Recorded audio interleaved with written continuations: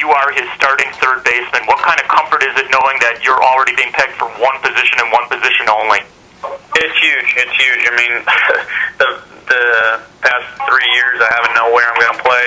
The past 24 hours I haven't known what city I'm going to play in. So knowing what city I'll be in and knowing that I'll be at one position, that being third base too, is huge because I came up through the minor leagues as a third baseman. The first couple of years in the big leagues were at third base.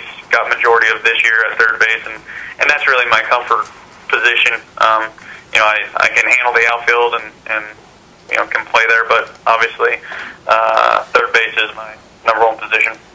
Kansas City has become a second home to me, so it's tough leaving Kansas City. But as far as the baseball side of it, I'm excited to get to a team that competes and contends every year. I want to be playing meaningful games, and I'm excited about the opportunity to play in the postseason. So it's nice to become part of an organization that goes after it every year, and I'm excited about that opportunity. And every time we head up to Chicago, I enjoy my time there too in the city. So all in all, it's tough leaving Kansas City, just for the people I know there and the 5 years I've spent there. But I'm really excited about all the opportunities that I'm going to have in Chicago.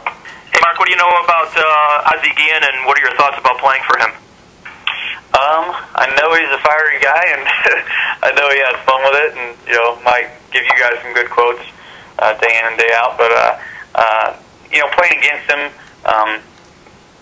he's always trying to rattle the other team and stuff like that. So I'm looking forward to being on the other side of the fence and playing on his side. But everybody I've talked to, because he's different than majority of the managers in the game, and so I've obviously asked other players on the White Sox at different times how it is playing for him, and I've heard nothing but good stuff. I think everybody enjoys playing for him, and he shoots you straight and might get on your case once in a while, but as a professional, sometimes that's what you need. So I'm excited about it, and looking forward to getting in spring training. Obviously, it's a ways away, and I'm going to enjoy my off season, but looking forward to getting spring and getting to know all the coaches and players.